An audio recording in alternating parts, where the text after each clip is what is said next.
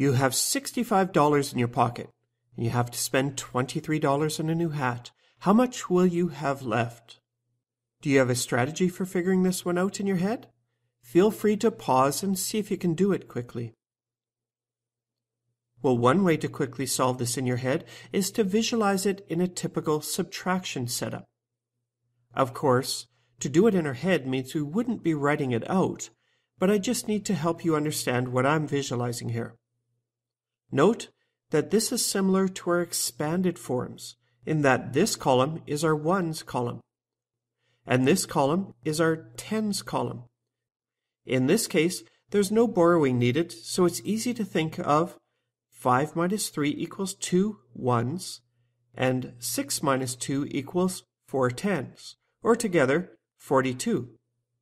Again, there are other ways of doing this problem in your head.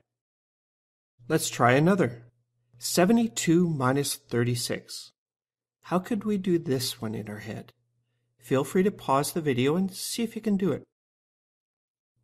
Again, I'd be inclined to visualize them lined up in the traditional format like this.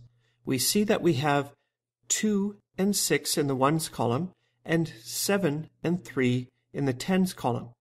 Unfortunately, we can see right away that the 2 is smaller than the 6, so it's not quite as easy as the previous problem. This one requires some borrowing. Now, some people would find it easiest just to visualize the borrowing. 2 becomes 12, and 7 becomes 6, as we borrowed 1 from the tens. 12 minus 6 equals 6, and 6 minus 3 equals 3. So the final answer is 36. So does that method work for you? For some people, the borrowing is kind of tough to keep straight in their heads.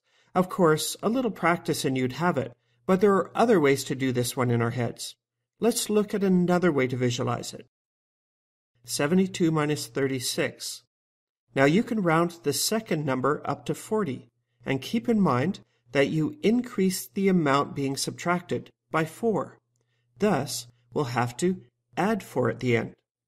So, 72 minus 40, well, that's easier to visualize. 72 minus 40 is just 32 now, and we have to account for the extra 4 that we subtracted.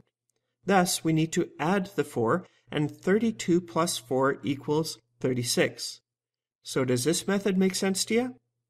Again, practice makes perfect. Do the practice problems trying different methods and see how fast you can figure them out.